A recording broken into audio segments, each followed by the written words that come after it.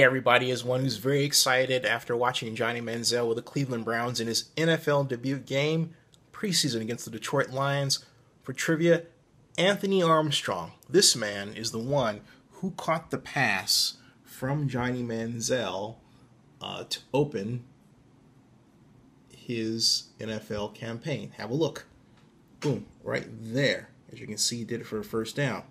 But what people are upset about, as the replays will show, is this play, this 3rd and 1, where Kyle Shanahan, offensive coordinator, has Manziel run this read option, and of course he gets down and barely makes it, but it's the pounding that he takes in doing so that swept the Twitterverse alive against Kyle Shanahan, and for good reason.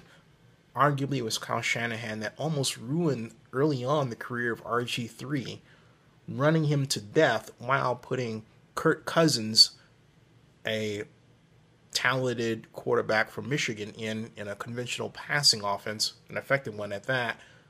Many were asking, why not RG3? So now under Jay Gruden, we get to see an RG3 under a kind of conventional offense that he should have ran when Shanahan was there. Now Shanahan's coaching Manziel, and the Twitterverse is saying, hey, look, please don't run this guy into the ground.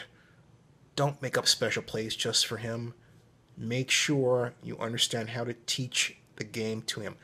I'll have to say, though, I think Kyle Shanahan is able to do just that. Congratulations to Johnny Manziel on a successful pro debut. He's an exciting quarterback to watch. The Texans should have picked him. More on the Texans in a little bit.